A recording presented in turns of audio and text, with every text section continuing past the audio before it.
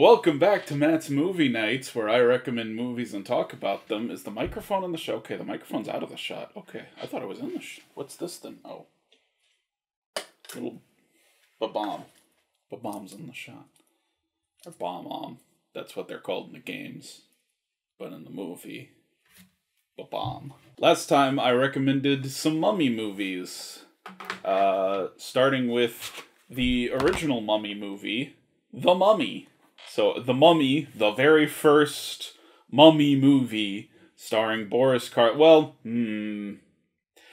I think Georges Méliès did like the Tomb of Cleopatra or something. It's not like this is the first movie about mummies. It's just the first big movie about mummies, I suppose. The first The Mummy movie. The movie to make The Mummy like a horror staple. Stars Boris Karloff as Imhotep.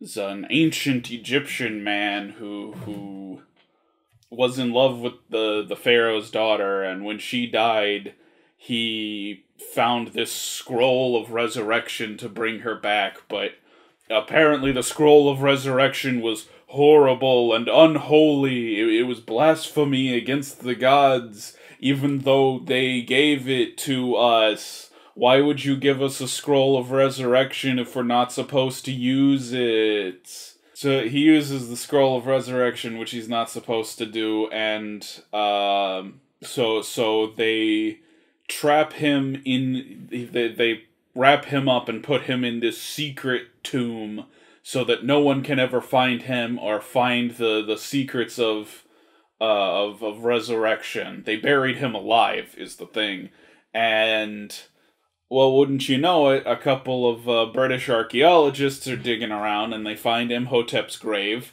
and that brings him back to life, because curses and shit. They make this a little clearer in this Mummy, the Hammer Horror one. In that one, they say Imhotep is cursed to live forever inside the tomb. So that's why he comes back to life when they find his tomb, right? Because he was never dead. They just, they let him out. That's the problem. They let him out. He wasn't supposed to be let out. He was just supposed to live in there forever. In this one, it's kind of suggested he is brought back to life by something.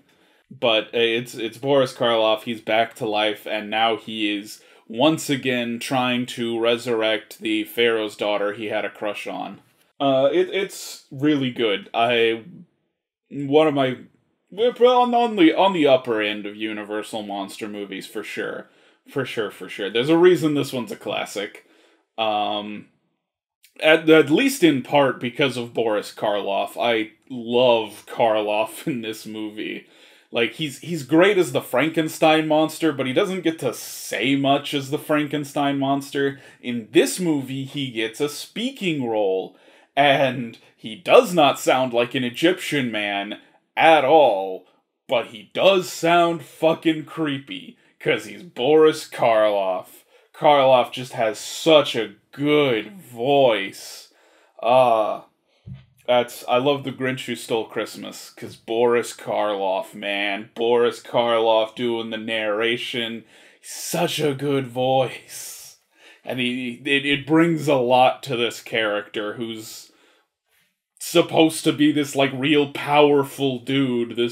And creepy dude, because, he's resurrected from the grave, so, going around with this, like, Boris Karloff, this is my Boris Karloff voice, welcome, boys and ghouls. I hate to say he carries the movie, because there is other good stuff about this movie. I like the story. It's kind of a cool story like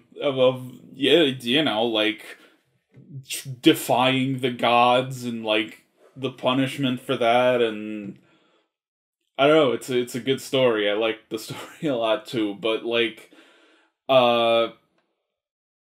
Karloff more or less carries the movie.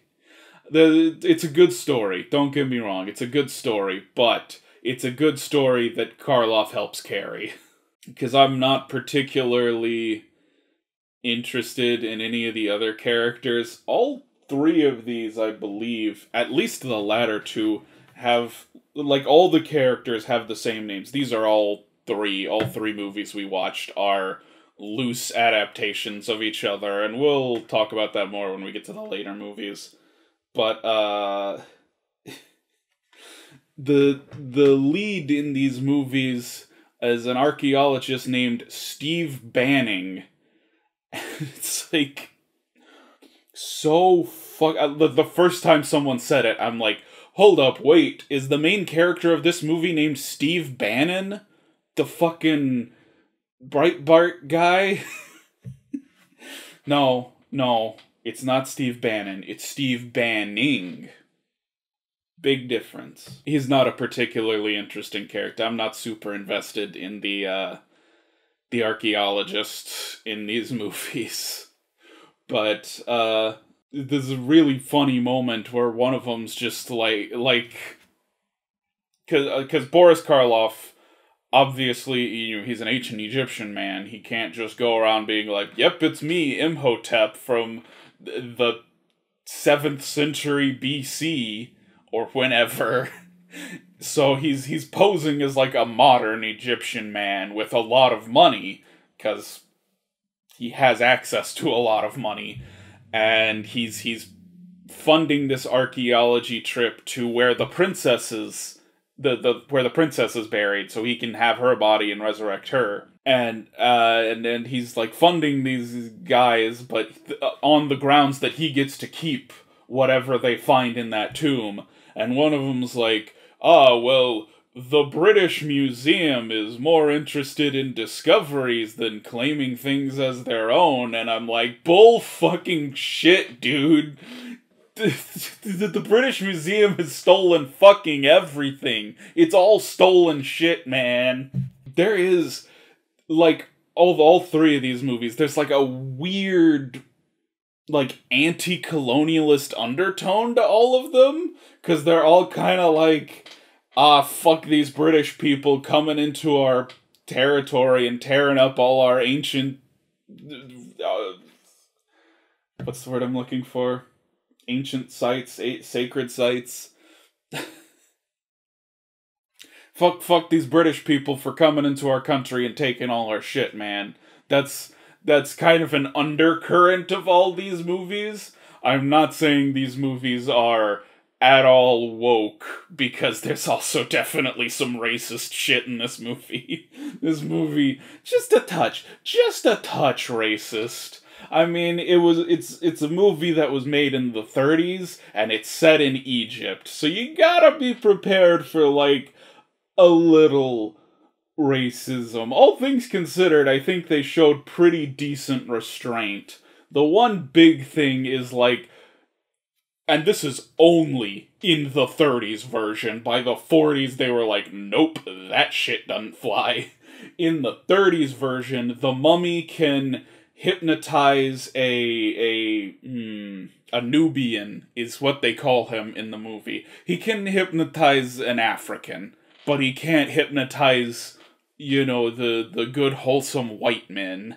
So it's like, okay, that's, it's not, like, explicitly racist, but it's still, like, not a good look. Not a good look. All things considered, though, for a movie from the 30s, probably could have been a lot worse than this. And like I said, it does have that, like, fuck the British for coming into our land and taking all of our shit, so... you can go either way with the politics of the Mummy movie. I don't know how much else I have to say about this one specifically. I kind of feel like I need to just... Because I tend to, like, talk about one movie at a time.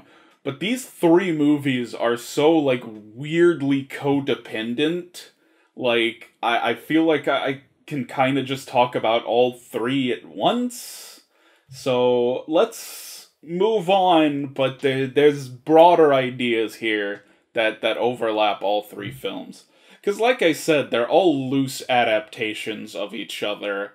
The second movie we watched was The Mummy's Hand, which is also on this box set. Which was kind of a remake of The Mummy, I guess, for a late 40s audience. That wasn't uncommon. Like, early Hollywood, it was pretty common to just, like, remake old movies, like, a decade later. Just because, like, there was no home media is the thing, you know. No one had VHSs, no one had DVDs. We didn't even really show movies on television much back then. It happened, it would happen, but it was kind of a rare occurrence. So a lot of people knew of The Mummy, but had never seen The Mummy, so it made sense to just, you know, remake The Mummy. With The Mummy's Hand. It's the same, very similar story, I guess. You know, archaeologists dig up Imhotep's grave, thus resurrecting Imhotep, and, you know, he's pissed off. I guess I kind of left this out of my description of the first one. He's pissed off and murdering people. He does that in the first movie, he does that in all three movies. He's a little angrier in this one and the Hammer one. He comes out of the grave and he's murdering people and trying to resurrect the prince, trying to find the princess to resurrect the princess. This does have the updated detail that when he was buried, Imhotep had his tongue removed. So, you know, I was just talking about how great Boris Karloff's voice is in the first movie. In this movie, the mummy can't even talk. And this is sort of the start of the, you know, mummy characters who just sort of mumble. So, like, the pop culture idea of a mummy just sort of goes, oh. That started with this movie because Imhotep had his tongue ripped out, so he can't speak. That's why he moans. In the first Mummy movie, he speaks very clearly because he's Boris Karloff. So that's probably the big update for this movie. That's the big thing that sort of seeped into pop culture after this one. The other big difference is that the archaeologists in this movie are a lot more comedic. Which does make them a bit more of an interesting presence in this movie as compared to the previous movie. They're a little more,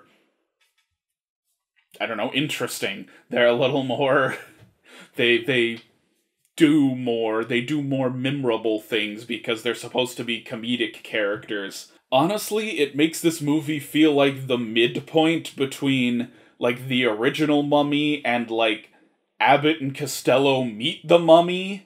Because it's not all the way comedy like Abbott and Costello, but it's definitely more Abbott and Costello-ish than the original Mummy movie. It's sort of the midway point between those two. I have Abbott and Costello Meets the Mummy on here. We might do... Probably when we get through, like, most of these Universal movies, we'll end it off with Abbott and Costello night. Abbott and Costello meet all the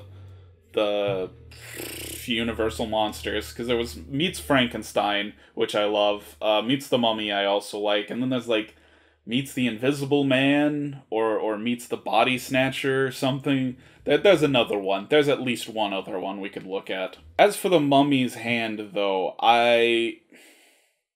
it's fine, but, like, it's not as good as The Mummy. Like, it's telling basically the same story as The Mummy, but not as well.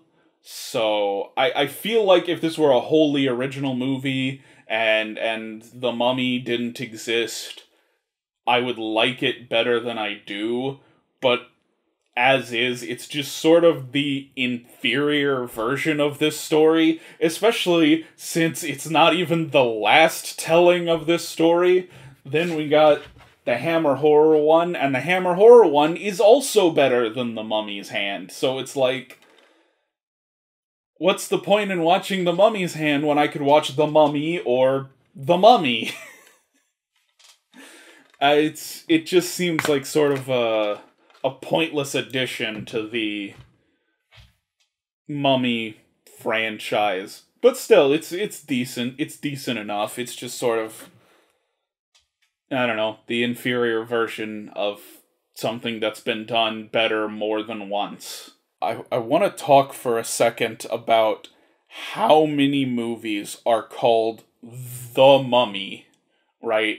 It astounds me how many movies are just called The Mummy. Because unlike Frankenstein or Dracula, which are based on books, so it makes sense that there's a lot of Frankenstein movies, it makes sense that there's a lot of Dracula movies, The Mummy is an original movie, and it's weird that it's been remade so many times with the same title. Because first you have this The Mummy, the Hammer Horror The Mummy, which is weird because usually Hammer Horror would do like Curse of, or the Horrors of Dracula, Curse of Frankenstein, Curse of the Werewolf, to sort of differentiate them from the Universal versions.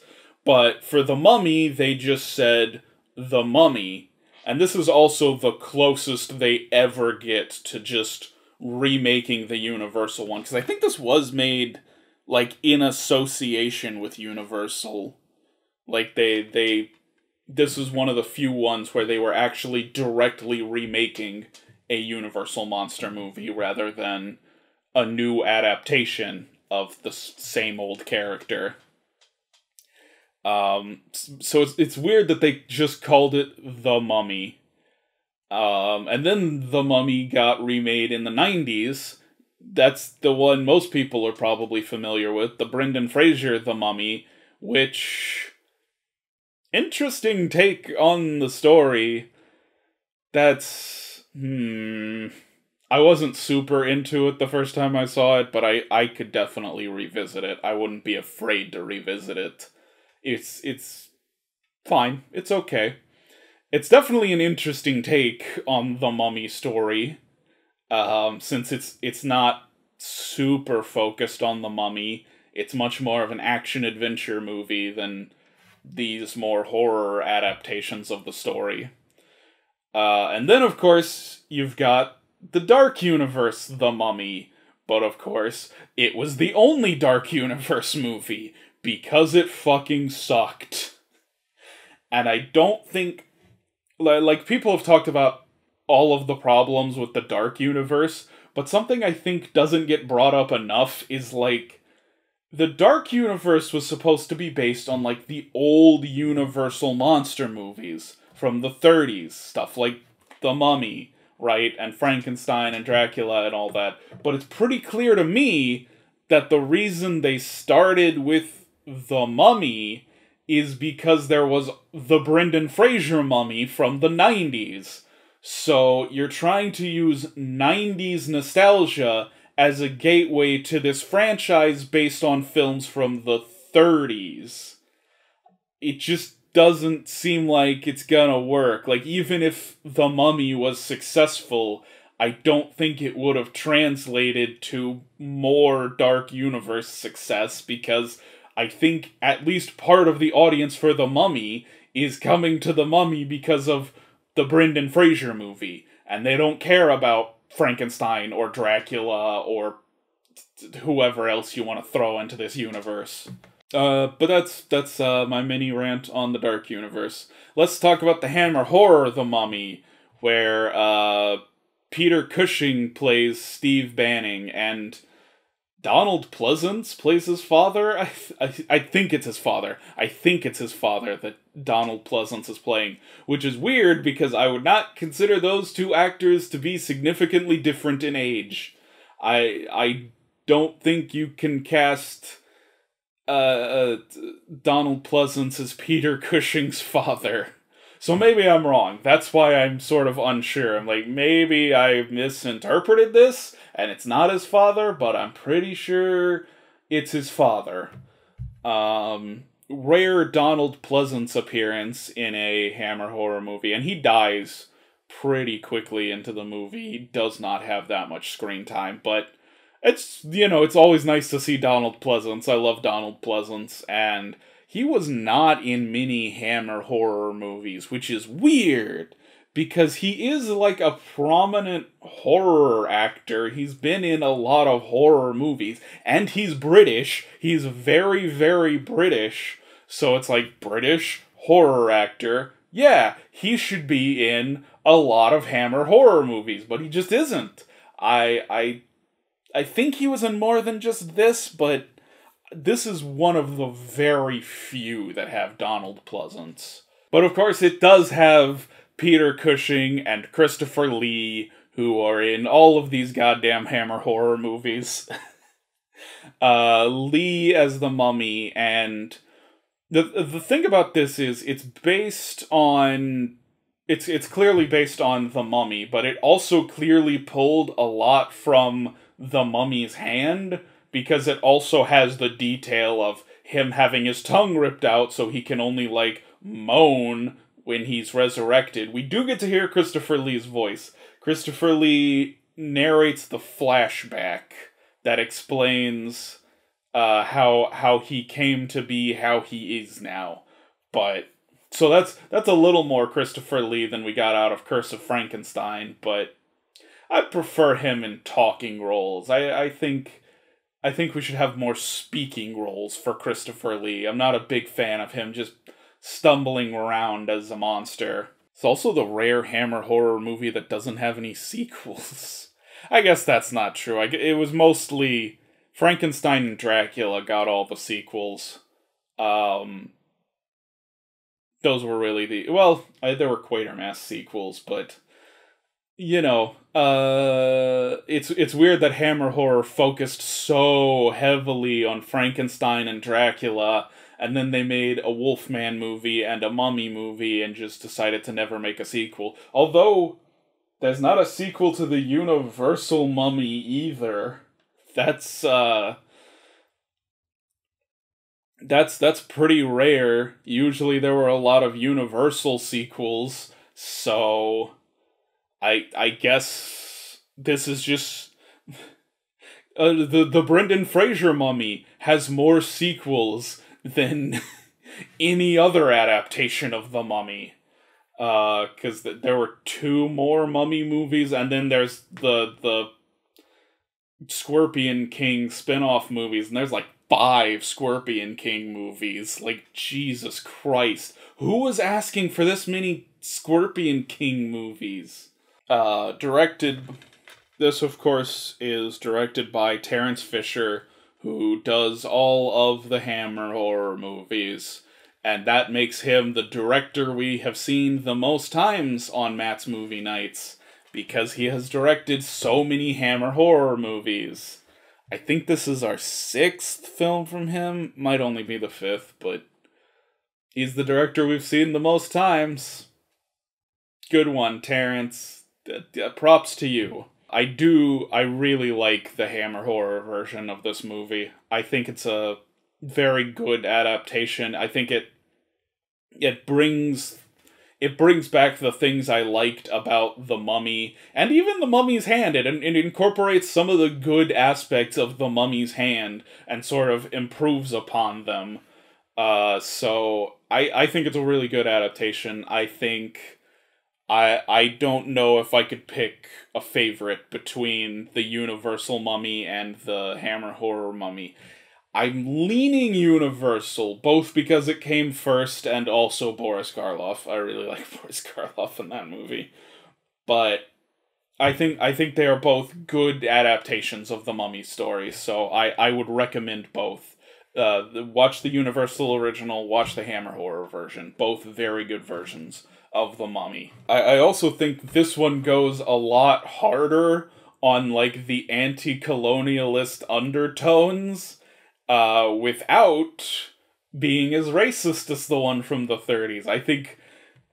I hate to say it was deliberate, because it was still the late 50s, and it's not like Hammer horror is, like, super woke or anything.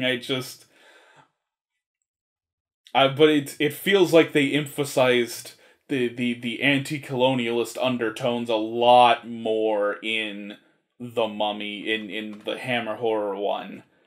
Like they were aware that that was an interpretation you could have of the original, so they kind of leaned into it a little more. That's not to say this is very deliberately and explicitly an anti-colonialist movie, just they sort of leaned into that interpretation. They were aware that people would maybe interpret it that way, and they kind of leaned into that. Or maybe maybe I'm reading too deep into it. Who knows? Who knows what the director's intentions were? Maybe it was sheer coincidence that it was as anti-colonial as I interpreted it to be. Who knows? Either way, recommend The Mummy and The Mummy. The Mummy's Hand, Maybe if you really like the Mummy movies, it might be worth watching as like, okay, yeah, here's more Mummy content, but overall, I think it's the lesser version of this story. Let's pull up some comments, shall we? So last time I asked what your favorite monster was. I don't actually know what my answer to that question would be. I don't know, man. I like monster movies. Werewolves, I think, present a lot of potential. There's a lot of potential with werewolves, because there's got to be a transformation sequence, and there's some really good transformation sequences out there. My favorite is The Company of Wolves. That might be a good question next time we look at some werewolf movies. I like werewolves. I like zombies too, but zombies are sort of a double-edged sword. Because a zombie by itself is not very scary, so it's easy to make zombies not very scary. The horror of zombies kind of comes from how many of them there are, right? Like, Dracula's hard to kill, but once you kill him, you're safe. Zombies are real easy to kill, but they never stop coming. There's always more zombies.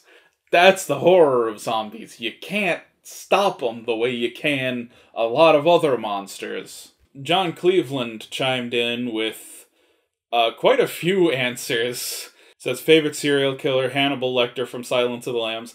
I wouldn't count serial killers as monsters. That's actually... I'm gonna take note of that, because I am definitely going to ask who your favorite movie serial killer is in the future. That would be a good question. Hold on to that. Put a pin in Hannibal Lecter, man. Says, favorite creature, the Graboids from Tremors. Love Tremors, great movie. Got a Tremors poster right here. I'll put an insert shot of it. That's what it looks like. Favorite kaiju, Godzilla. Obviously, I've talked a lot about Godzilla. Big Godzilla fan, although I've also said before I prefer Mothra. Mothra's my favorite kaiju, so... And lastly, the werewolves from Dog Soldiers. I have not seen Dog Soldiers, so that is one I'm not familiar with. So, yeah, might have to check that one out. Sounds interesting. Thank you for your answer, John. Let me double check. I think John was the only one who answered. Let me double check that no one else. Yeah, no other answers to the questions. Rob Jackson said, I might be the only person in the world, but I like Exorcist 2. Granted, I like it in a so bad it's good way, but I still like it. I think most people like Exorcist 2 in a so bad it's good way. It's a very silly movie. I like Exorcist 2. I think Exorcist 2 is funny. So, please do not be confused by my question tonight. My question has nothing to do with the movies we're looking at. It's loosely tangential. You'll see what I mean in a second. But, I'm going to ask, what's your favorite video game movie? Favorite movie based on a video game? Because most of them are bad, so probably just tell me the one you think is the funniest.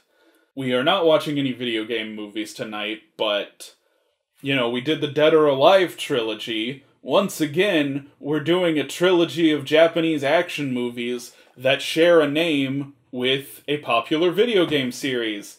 It's Sonny Chiba in the Street Fighter series.